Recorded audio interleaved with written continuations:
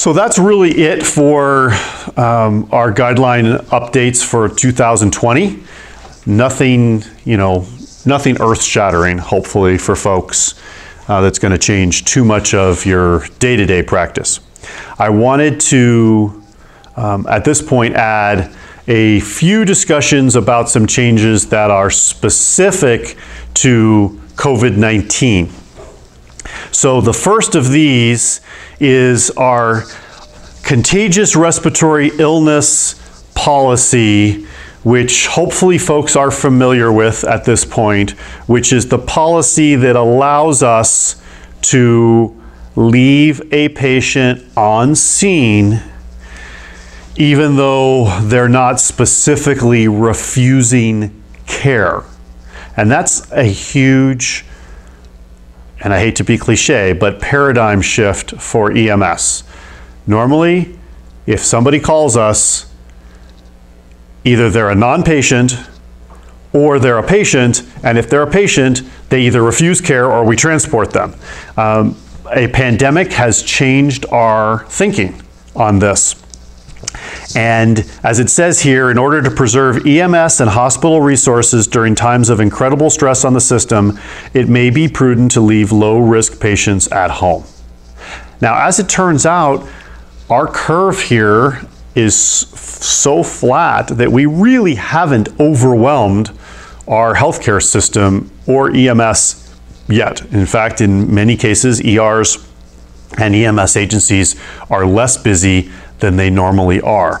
So we're being very judicious about the use of this, but I have been involved in at least one use of this, not in Rio Rancho, but it is happening on a very limited basis. If the peak that we expect to come, and I am talking about this recording this on April 16th, and I don't know when people are going to be listening to this, and things are changing so fast that this may be before a peak. This may be before a peak that never comes, or you may be watching this after a peak that came.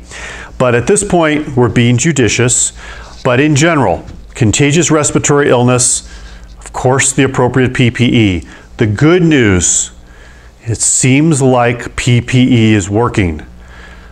And just had a very interesting webinar yesterday with a ICU doc at Cornell in New York City who is in the thick of their surge there.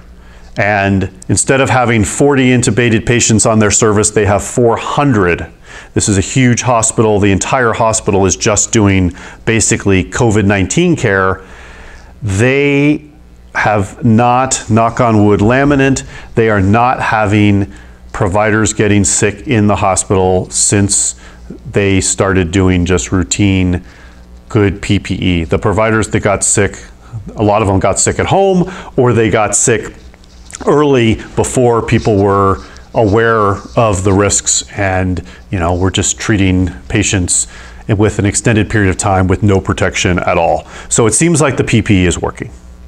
So minimize crew exposure and the use of PPE. This is all old news at this point.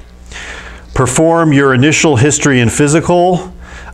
This does need to include vital signs, so there has to be some contact with the patient. This is ideally happening outside wherever possible. This is, if it's inside, minimum number of providers going in to preserve our PPE.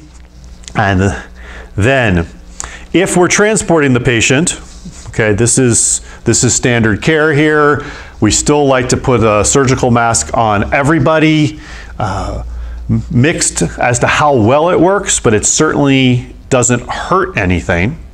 Supportive care, as we would always do for patients. We are trying to continue to avoid nebulizers for these patients.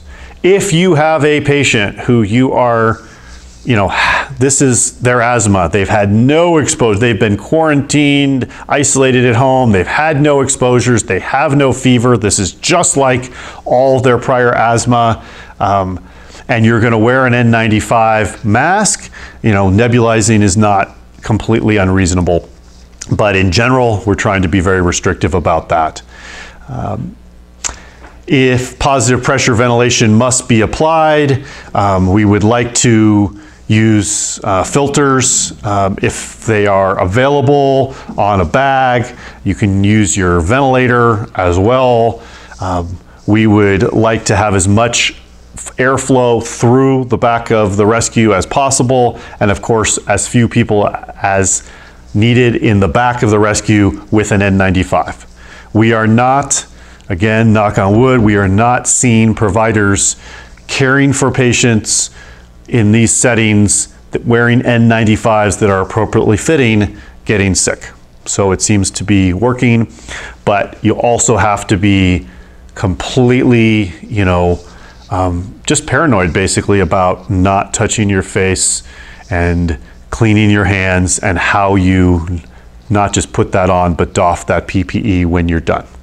And of course, by now, everybody is familiar with the rules at different hospitals for triaging and notification. This is kind of old news.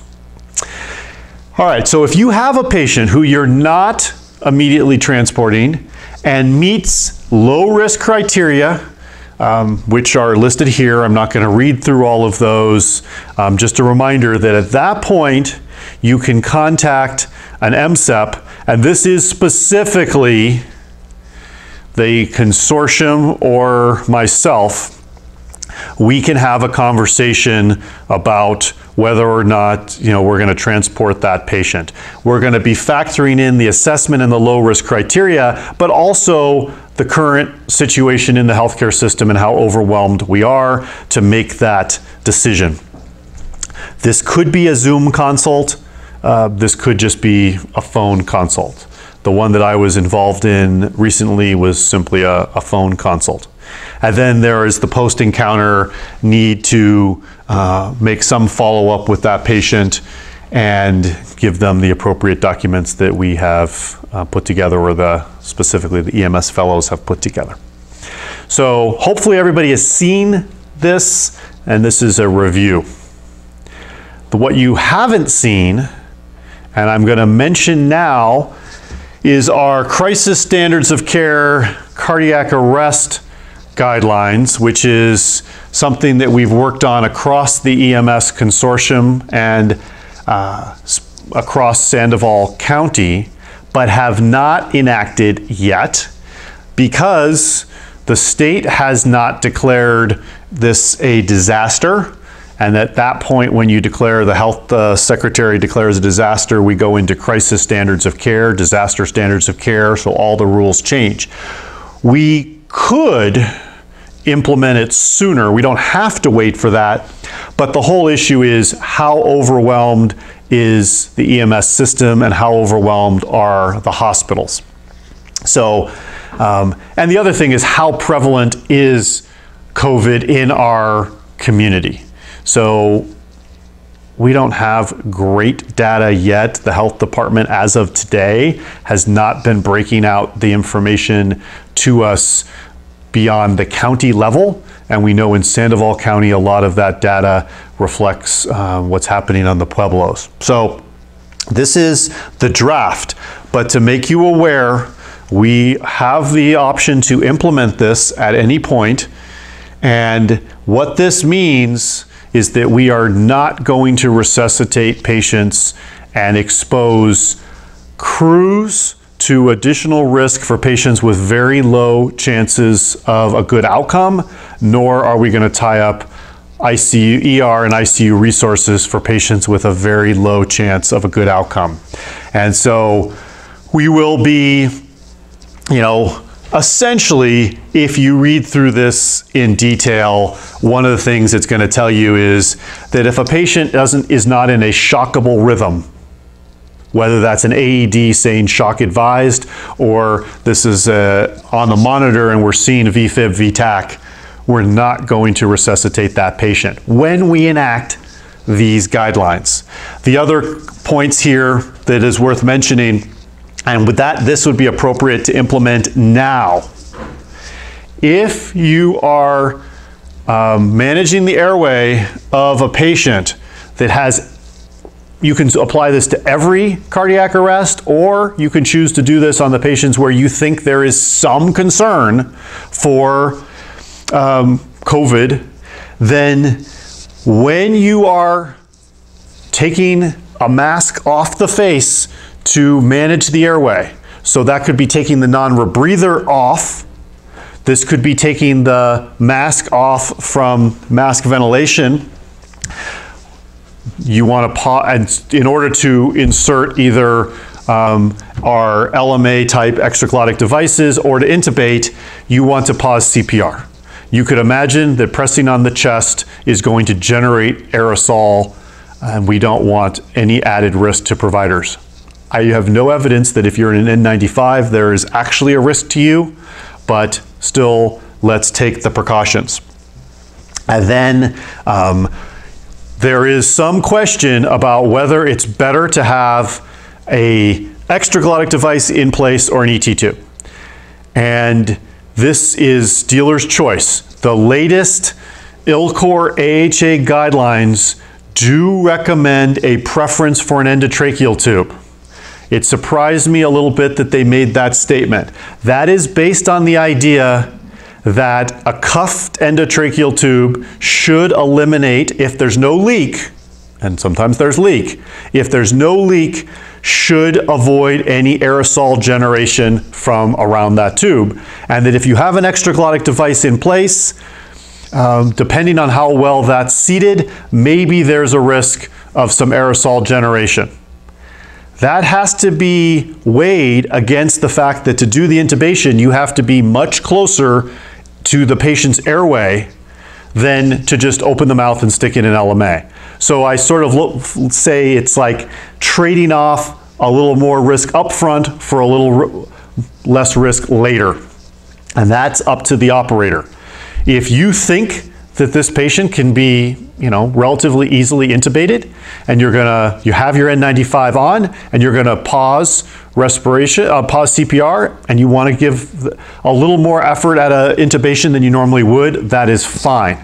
If you decide to go straight to an LMA, I think that is still fine. One of the things we would recommend is that you either make extra sure that the mouth is kind of closed down around your tube taming device, or some people are putting some gauze around the tube in the mouth, or just a towel over the face, just to make sure that aerosol isn't coming out around that device seems very reasonable. One last reminder, we have not enacted this yet, at least as of the time that I'm recording this on April 16th. This could happen, before you ever hear this presentation. It may never happen, we don't know. All right, that is all I have on 2020 and COVID guideline updates. If you have questions, please funnel those through MedComs and back to the education staff, and basically any way you want to get a hold of me, I am more than happy to answer any questions. Thank you.